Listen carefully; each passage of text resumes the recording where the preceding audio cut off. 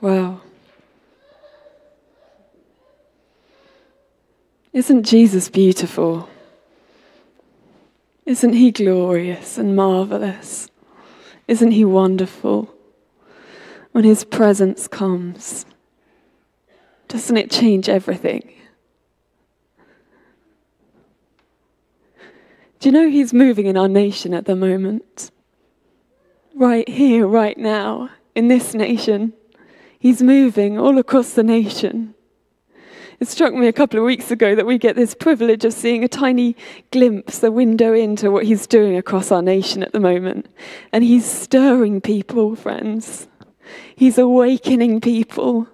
He's stirring hearts and he's awakening minds and he's opening ears and he's beginning to speak really clearly, sometimes a bit scarily. He's moving in our nation. And I just want to tell you that because sometimes if we're faithfully sowing into what he's asked us to do in front of us, we don't get to see the bigger picture. And if you're not yet seeing it, you can trust that if you want in, he's coming and he won't leave you out. He won't leave you out. He's at work in our nation today, friends. This time, this place, this moment that he's got you alive for. He's working.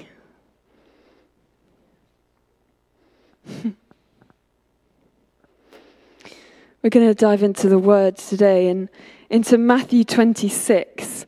And it's this little passage. And friends, as I was preparing this word, there were moments where I felt like, this is a bit much, Lord. This is a bit much. And woe to me who thinks what is dangerous and what is safe is not at equilibrium with what the Lord says is dangerous and what is safe, hey? Because we have our understanding of things, and Jesus rewrites those things. But I just want to say to you today that as I open the word, and as we speak these words, that it feels like the Lord gives us these moments in life, these times where we can opt in or opt out. But when he speaks those things, he gives us the grace to do so. There's a grace in the room to opt in today. And I feel like that's what the Lord is saying this week, is that there's a week of decision that's been, and there's a week of like unearthing decisions that we've already made, stakes we've already put in the ground, lines that we've already stepped over. And sometimes opposition comes, right? And it's hard to say yes to the Lord, but we're going back and we're dusting off and we're remembering, no, we've decided to follow Jesus. We're all in. And so today, as we open the word, I just want to remind you that there is grace in the room to opt in to him today. We're going to dive into Matthew 26. And James, if you could help me get the passage up, that would be amazing, because then we can read it together. We're going to start at verse 3. And it says, "Then the chief priests and the elders of the people assembled in the palace of the high priest, whose name was Caiaphas. And they schemed to arrest Jesus secretly and to kill him. But not during the festival, they said, or there may be a riot among the people." While Jesus was in Bethany in the home of Simon the leper, a woman came to him with an alabaster jar of very expensive perfume, which she poured on his head as he was reclining at the table. When the disciples saw this, they were indignant. "Why this waste?" they asked. "This perfume could have been sold at a high price and the money given to the poor."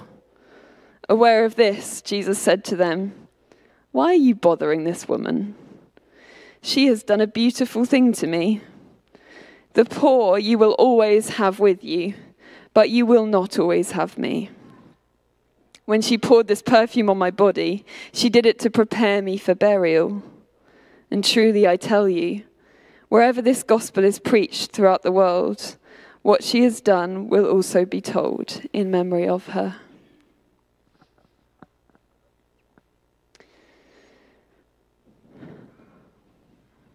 I feel like in this passage we see a controversial Jesus, right? We're quite far into the Gospels, and the Lord is in the room, and between these two groups of people are two very different responses. One wants to pour out her everything in worship before him, and one wants to erase him from the face of the earth. This is a controversial man. This is the controversy of Jesus Christ. And if we go before to the 2 chapters that frame this passage, before, I feel like the scriptures are so good at, where shall I put this? Opening up for us a framing of things. Like when we pick out a passage, let's pick out the passage before and the passage after, because so often it paints a bigger picture. And the 2 chapters before, Jesus is just talking about the end times, one after the other, these allegories of the end times. And I feel like the question that he's asking his disciples, and it's only his disciples he's asking, he's saying, are you in? Are you in or are you out? And it starts at 24:6. It says, you will hear of wars and rumors of wars, but see to it that you are not alarmed. Nation will rise against nation, kingdom against kingdom. There will be famines and earthquakes in various places. All these are the beginnings of birth pains. Then you'll be handed over to be persecuted and put to death, and you'll be hated by all nations because of me. And at that time, many will turn away from the faith and betray and hate each other. And because of the increase of wickedness, many whose love they've had will grow cold. But the one who stands firm to the end will be saved. Are you in or are you out? Will your love grow cold? He goes on, the day and the hour is unknown of these things. But about that day or hour, no one knows except the Father. 2 men will be in a field, one will be taken and the other not. Are you in? Will you follow? Then he talks about the 10 virgins, 5 are ready for him and 5 are not. Friends, there is no grey area. There's no like, oh, they were hoping to get the oil. Well, are you in? Are you ready? Or are you not? Then there's the bags of gold. Do we recognize what we've been given to steward? Will we be ready for the master's return? Are you in or are you not? And he finishes, all the nations will be gathered before him, and he will separate the people one from another, as a shepherd separates the sheep from the goats. He will put the sheep on his right and the goats on his left. And I feel like if I was a disciple in this moment in time, I would be terrified. Am I in or am I not? Am I in? Do I really believe? How far will I go? Am I in? And he paints this picture of eternity across 2 chapters, one story after another, and none of them are comfortable, and none of them are convenient. And he's painting this picture and reminding us, this is the narrow way, friends, and it's only getting narrower. And I imagine there are small questions in the disciples' heads. The big ones are like, will I be picked at the end? And the small ones are like, how much am I willing to give today? Am I aligned with what he said? Am I in or am I not? And they've been walking with him really closely for 3 years. They're well aware of the controversy of his presence. See, the longer Jesus is in the room, the more he opens his mouth, the more is seen of him, the more is seen of his life, the more is heard from his words, the more reaction he gets. And this reaction is growing now. This reaction is growing in the public. And we see this narrative continue as the picture of Matthew's gospel now hones in back on what's going on around them. It's end times, end times, end times. Are you in? Are you in? Are you in? Are you in? 26, verse 3. Then the chief priests and the elders of the people assembled in the palace of the high priest, whose name was Caiaphas, and they schemed to arrest Jesus secretly and kill him. John 11:48 says, here is this man, Jesus, performing many signs. If we let him go on like this, everyone will believe in him. And then the Romans will come and they'll take away both our temple and our nation. I.e., if we let Jesus go on, if we allow Jesus to be who he is, we'll lose our land, we'll lose our power structures, we'll lose our politics, we'll lose our influence, we'll lose our customs, our traditions, everything we are, everything we have, we will lose everything. We must get rid of him, or everything we have will be lost. But we're talking about a controversial Jesus here, and we've looked at a passage where two groups of people react so differently, and they're all framed in light of eternity. So we can only assume that the other will react so differently. Mary comes in. While Jesus was in Bethany, in the home of Simon the leper, a woman came to him with an alabaster jar of very expensive perfume, which she poured on his head as he was reclining at the table. The Passion Translation says, she came into the house holding an alabaster jar filled with expensive fragrant oil. She came right up to Jesus, and in a lavish gesture of pure devotion, she poured out the costly oil, and it cascaded over his head as he was at the table. The scriptures say this perfume is worth a whole year's wages. It represented her career or her job, her worldly goods, her wealth, her reputation, her standing, her position, her stature in society. She's pouring it out, pouring it out, pouring it out. Some scholars say that this alabaster jar would have been given to her at birth, and it would have been given to her to hold on the shelf until she meets the man that she wants to marry. That's both her inheritance and her destiny. That's all of her devotion, her forever love. That's her joy, her commitment. Poured out, and she's pouring, she's pouring. Some scholars have talked about the fact that just a week before, her dear brother Lazarus dies. And at the time, she has such faith that he won't die, that Jesus will come in time. And as it pans out, he actually dies and he's buried before Jesus arrives and brings him back from the dead. Maybe this alabaster jar represents her whole story. Every grief and every joy, every disappointment, every questioning, every testimony and every glory. Pouring it out. She's pouring it out. Everything she is and everything she has on this man, Jesus.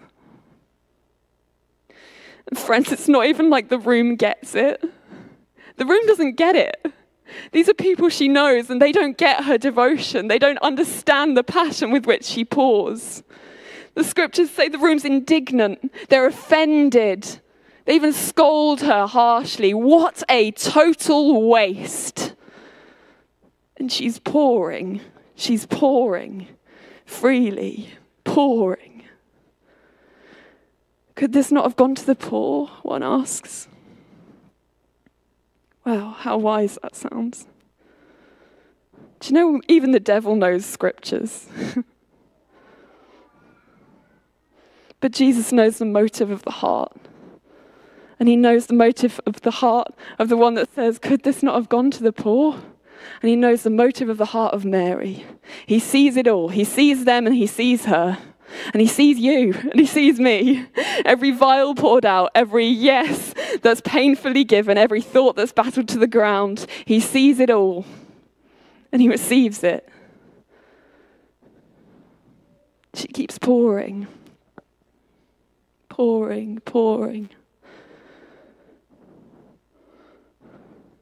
It's offensive. They're offended.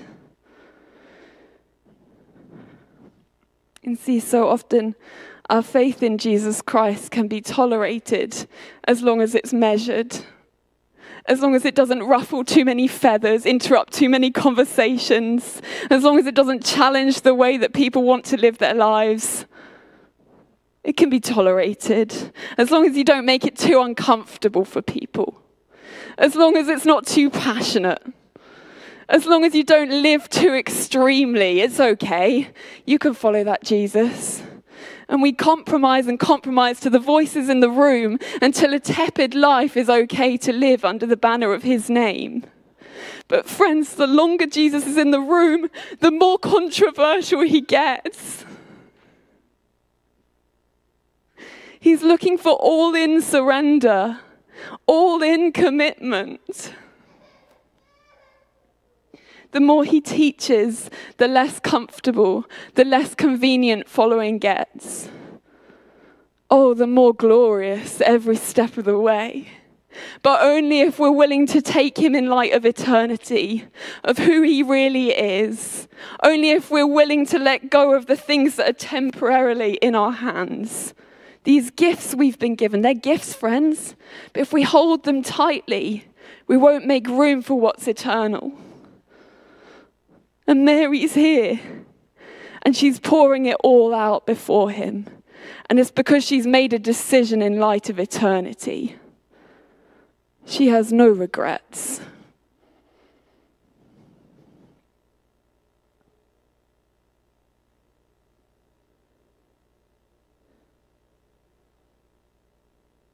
It's not to gain his love either. We've talked about that. He loves us so freely. It's already done. He loves you. He loves me. But he loves so furiously, so passionately, so jealously that he won't leave you where he met you. He wants it all. And giving our all is our own ticket to freedom. That's the crazy thing about it. That when we'll give our all to him, we can receive so much more in return. I've got a quote from C.S. Lewis here.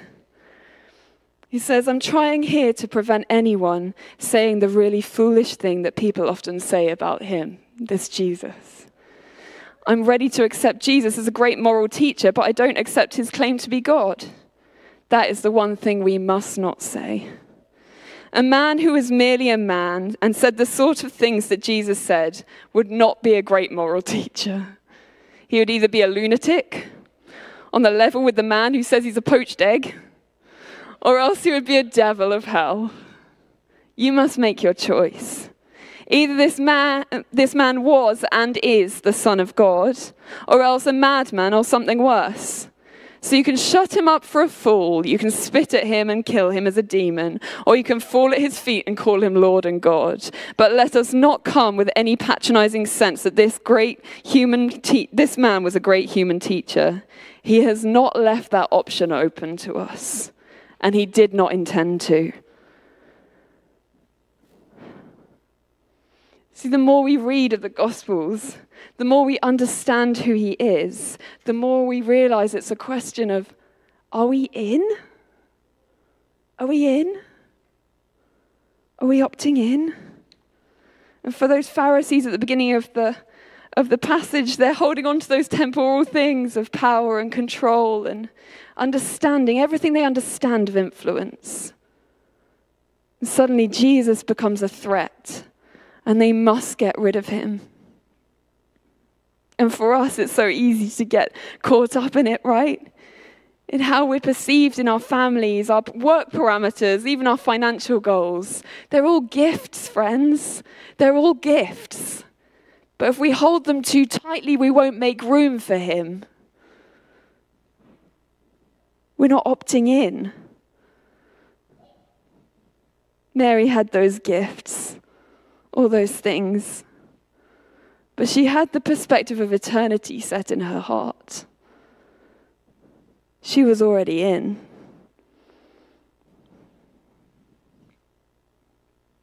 And as she poured out her unhindered devotion to him, she invested in eternity. You know, she didn't even just invest in her own eternity, but the Lord says that she prepared him for burial. She invested in the eternity of all of us. She prepared him for burial so that he could die and he could rise again in our place. Her investment in eternity is our salvation.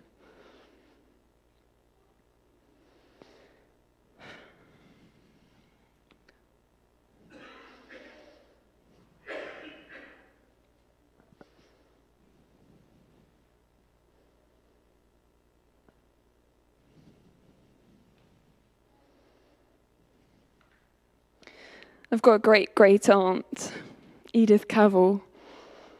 She was well known as a nurse in her time. But when she was a nurse, a world war broke out, and she felt called to go to the front lines, and she was in Belgium. And she set up a practice, and she refused to turn a patient away. And one after the other, she served these soldiers. But they weren't just English and they weren't just French, they were also German. She had this idea of life being beyond the lines of political opinion.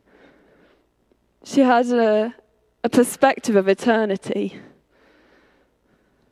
And she was well known in the nation because she was actually shot in the end. She was put to death because of it. She had no regrets. She walked her final morning. She invited a chaplain and she sang hymns. She worshipped God and she said, "I have no regrets." Patriotism isn't enough. We must have no hatred or bitterness for anyone. She talked of her faith being the thing that held her. D.L. Moody was an evangelist from Chicago. He had no education, but early on in his life he had this conversation with a guy called Vardley. And Vardley said, "Do you know D.L.?" as he called him. "Do you know, D.L.? We are yet to see what God could do with one man who is fully consecrated to him." D.L.'s diaries go on to suggest that he wrestled with this for a few days. Really? I don't need an education? And then he said, "I'll be that man. Let me be that man. Let me see what God does with one fully consecrated man." His legacy is 1 million souls across the nations.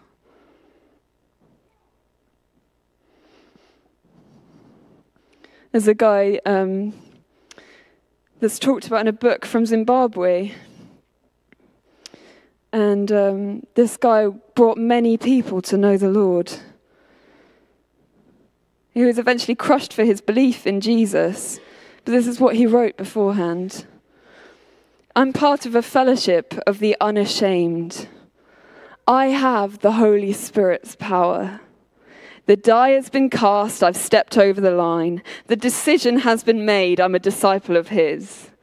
I won't look back, let up, slow down, back away, or be still. I will not flinch in the face of sacrifice, hesitate in the presence of the enemy, pander at the pool of popularity, or meander in the maze of mediocrity.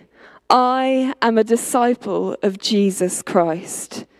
I must go until he comes, give until I drop, preach until all know, and work until he stops me. And then, when he comes for his own, he will have no problem recognizing me, because my banner will be clear."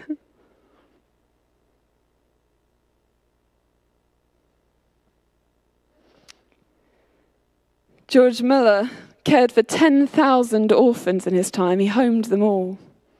He set up 117 schools, schooled 120,000 children in the Victorian era. He was even, sometimes people got upset with him because they felt like that he was bringing the poor above their station.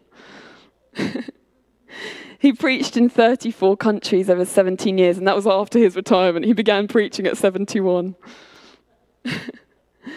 Every piece of finance that came into his hand was not asked for from man. He asked for it before the Lord. He didn't earn a thing. He just took it to the Lord in prayer. "Lord, we need food for these orphans today." And food would come.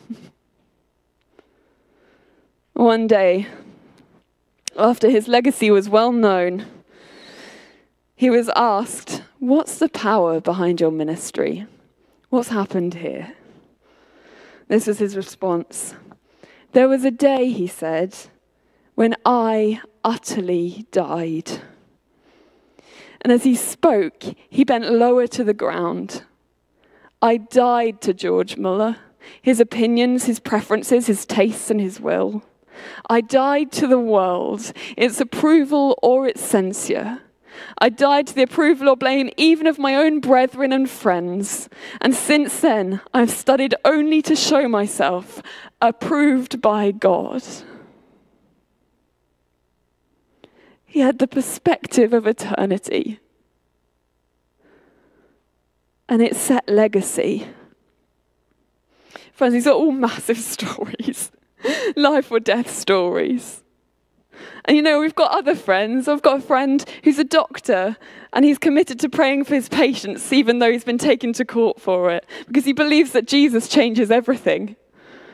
We've got a friend who's 17 who went for 2 years of school without any friends to play with or hang out with at lunchtime because she was unwilling to move from her beliefs in Jesus Christ. Do you know what? 2 weeks ago, she was in the room when one of the most influential kids in her school was brought to Christ. That's that legacy. And we don't always see it. There's a legacy in eternity that's left. We're all asked to give different things. But we are all asked to give it all. He only asks for everything.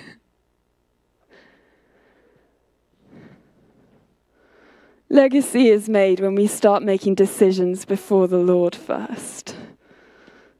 Legacy is made when we start pouring out costly worship. Not because we ought to or we should, but because we've caught a glimpse of who he really is. This Jesus. Legacy is made when eternity becomes the frame through which we live.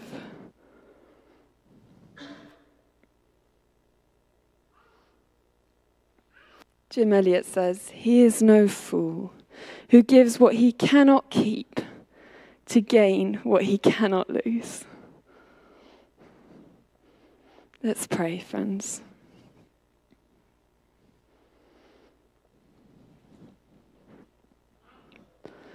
Father, we thank you for your word. We thank you for your word. We thank you for the access you give us to your word. We thank you for the access you give us to the picture of eternity that you have, the bigger story. God, we're so grateful to have eyes to see the bigger story. Today we pray, Holy Spirit, would you open our eyes to the bigger story? And in every place, God, where our eyes are hindered from seeing eternity, from stepping into a perspective of eternity as we make our decisions, God, would you take those things? Would you take those things from us? Lord, we pray that you would free us from the fear of man, the understanding of what others perceive of us in a room. God, we pray that you would free us from the bondage of fear around failure. We pray that you'd free us from the fear around lack. God, that we would step into a place of ultimate trust, of ultimate worship, where we're able to give you our all because we trust you with it all. You are the trustworthy God. And we say when we let go of things to give to you, we are better off for it. Thank you, Jesus. Thank you, Jesus, that when we bring you worship, when we bring you our all, you come and you free us. And we're able to give unhindered in a room. Lord, would you free us from all the things that would stop us, that would hinder us from giving our all? And we opt in today. We ask God, would you put a line in the sand? Would we be ones that give our yes today and make it a yes that is core to our very being? That every day that proceeds from here would come back to a marker in the sand we made today that said, we will give our yes in light of eternity. Help us, God. Open our eyes to see. Speak to our hearts. Captivate our hearts, Jesus, the most beautiful man that's ever lived. We honor you today. We love you, Lord. Come and have